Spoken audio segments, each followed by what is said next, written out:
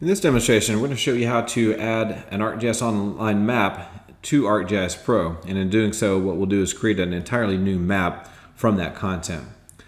So you can see in this case, I've already logged in, and then I've opened up the catalog pane, clicked on the portal tab, and right now I have the Living Atlas collection selected, but I'm going to switch over to ArcGIS Online, which is going to be any publicly available content. In theory, anyone could have uploaded this content, but what we're going to do here is first set some search filters. So I'll click on the filter button, and in this case I'm searching for maps, and in particular I'm searching for web maps rather than map files. Map files refers to things like map packages, but in this case I'm going to search for a web map. And so you'll see immediately as soon as I set that filter, you notice how it filtered out my data, and now it's only showing web maps. And if you clear that, you'll notice, if we clear that, so you'll notice how it resets it to lots of different content. So not only do I have web maps, but I also have additional content, including feature layers, tables, right? I've got lots of different content here. So the first thing I did was simply to filter my data by web map. And now I'm going to search for California wildfires. And you'll notice that it brought back a number of different maps that can be added to my project. And I'm going to select on California wildfires by decade.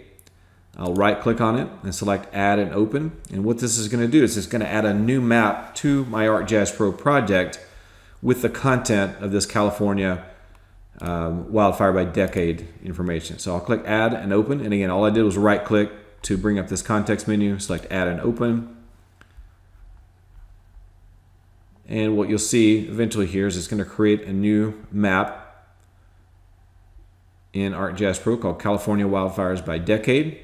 If you look in the contents pane, you'll see that it's added a number of different layers here, going back all the way to 1910, going all the way up to the current time.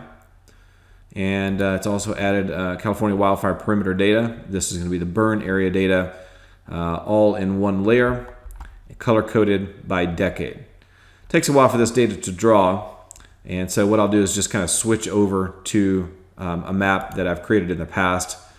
All right, this is the exact same data, and it just takes so long to draw it that I wanted to provide it to you pre-drawn here. But this gives you an idea, right, of what we're dealing with here. So what it did was create a new map in my project. If I go to the project tab, you'll see in this case, of course, we have two maps because I pre-created one to be able to display the symbology for those burn areas, and then I, of course, created a second map. But you can see what it is doing here is just adding a completely new map to my ArcGIS Pro project. You'll notice that the symbology for the icons are a little bit different.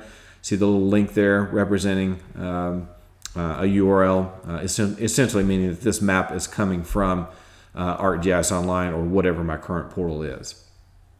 All right, so if I switch back over, you'll see it's finally drawn at this point. So I just wanted to kind of go over that, just kind of show you how you can add in an entire new map of content to your ArcGIS Pro project.